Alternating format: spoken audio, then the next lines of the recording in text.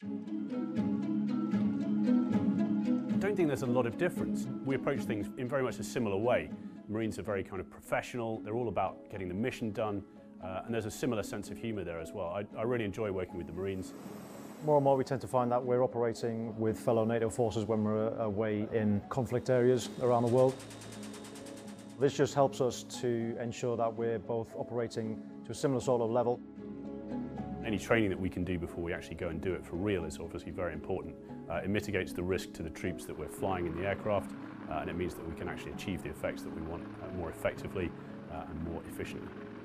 I saw the crew chiefs for a little bit of a visit. Some of the similarities came out during that. I think that people have a similar sort of mindset in terms of this organisation is very professional, they're very dedicated to get the job done, just as we are in the Royal Air Force. They look to each other to get the job done. It's not a single process, as in I need to achieve X, Y and Z myself. It's a team effort that runs both through the US Marine Corps and the Royal Air Force.